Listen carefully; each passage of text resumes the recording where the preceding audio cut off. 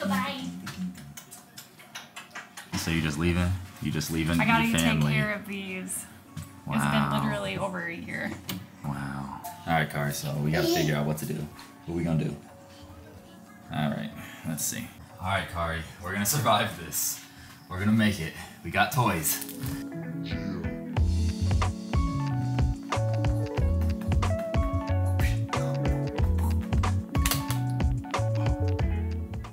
Surgery is really just one of the most polarizing experiences, I think, for medical students. You either love it and are super excited or dread it completely. And in this video, I wanted to briefly go over how my surgery experience has gone so far, maybe what you can expect in your own if you haven't experienced it yet, and some of the things that I have done that I think really helped me during this surgery experience so that you can crush your surgery clerkship and just have a good idea of what surgery looks like in medical school.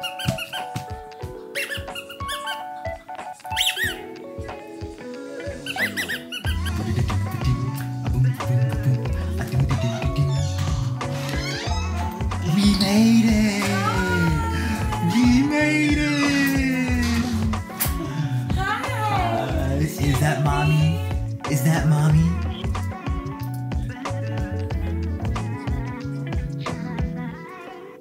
He was just sucking on his toe, but now he put his pacifier in his mouth. Oh, plop, there it is. Oh my goodness, hopefully he can stay asleep. He'll go back to sleep.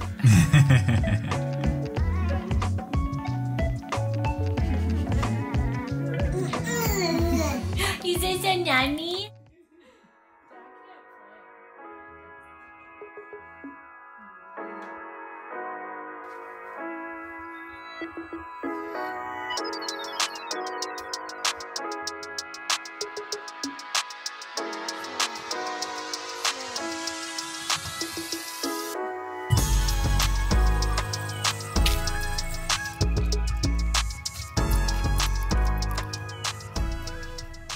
All right, so what does the surgery clerkship look like in medical school? Well, for me, it was 8 weeks. It's relatively standard across most medical schools.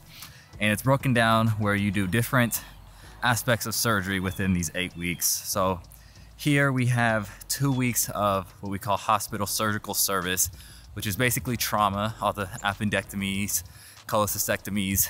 And then you have elective services, things under the umbrella of general surgery like breast, endocrine, colorectal.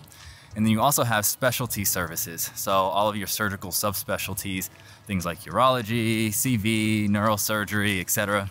And for me, I did our hospital surgical service for 2 weeks. Then I did breast, cardiovascular, endocrine, and I'm spending my last week in the SICU, or the surgical ICU. And I definitely want to emphasize the fact that there are different aspects of a surgical clerkship or rotation, because some can be very time consuming and others won't be. But I think there's a misconception that no matter what, when you're on surgery, your hours will be crazy. And that may be the case. Like on HSS, how long was I working? From like, you left the house around 4 and then got back around like 7. Yeah, so you know, for those kind of ones where it's like trauma or a very time consuming one, you can have the stereotypic get to the hospital 4:15, 4:30 and be leaving, 14 hours later. But in the same breath, I've had parts of the clerkship where it's been get to the hospital at 7:30 and leave at 3.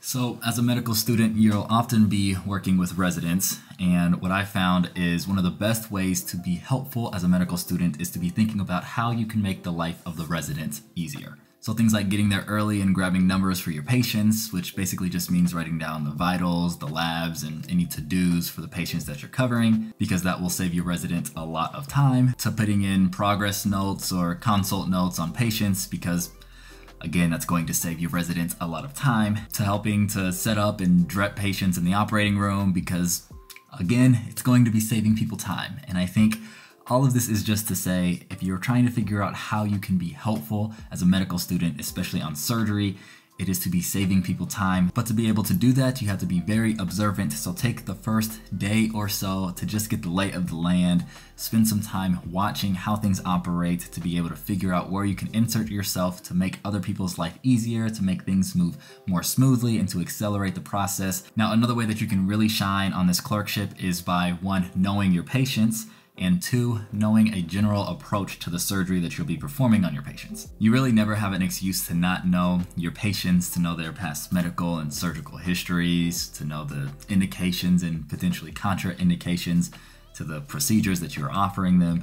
So one thing that I found was very helpful was that I always had the list of patients on me that had all of this information readily available, so I could briefly look at it to make sure I knew exactly what was going on and who we were operating on or who we were seeing in clinic before we actually saw that patient. So if there were any questions asked about this patient, I could know and I could answer them appropriately. Now, in terms of gaining the knowledge needed to really shine on this clerkship, this brings me to the kind sponsors of today's video, Traverse. Traverse is like a beautiful marriage between the organizational tool Notion and the study tool Anki. But what's really incredible is that they have designed a mind map template specific for me and my orthopedic interests called the Ortho Plug. So you can see that I have a mind map encompassing the different general aspects of orthopedics, from pediatrics to arthroplasty, oncology, spine, etc. And to create a new node, as they call it, we just go down here, and now I have a section where I can focus on hand, for example. And you can build this node out however you'd like.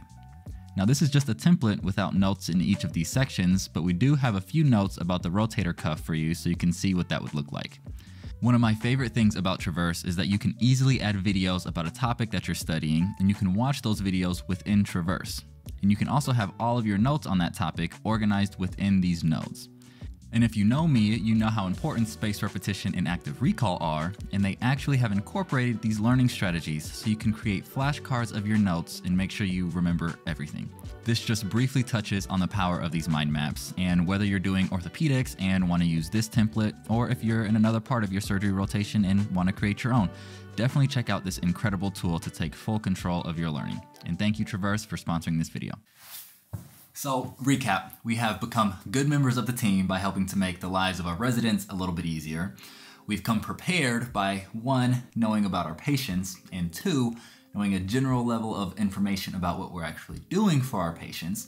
Now, the last thing that I think that we can do to really excel as medical students on our surgery clerkship is to actually know the skills of some of the things that we can do in the operating room, which, in my opinion, is the most fun part.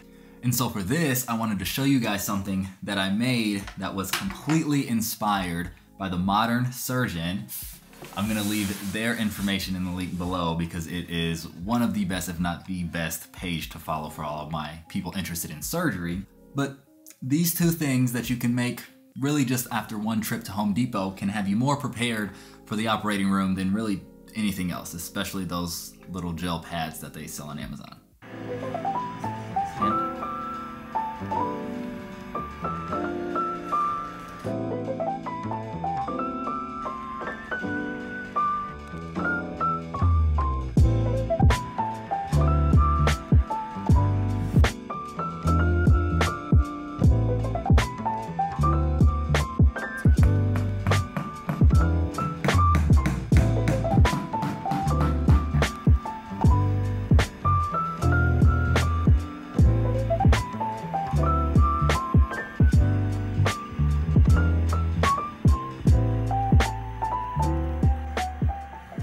So this board here allows me to practice skills such as passing suture and tying knots, which you will probably be doing quite a bit in the operating room. And this board here allows me to practice closing skin, which is oftentimes the highlight of a medical student's operating room experience.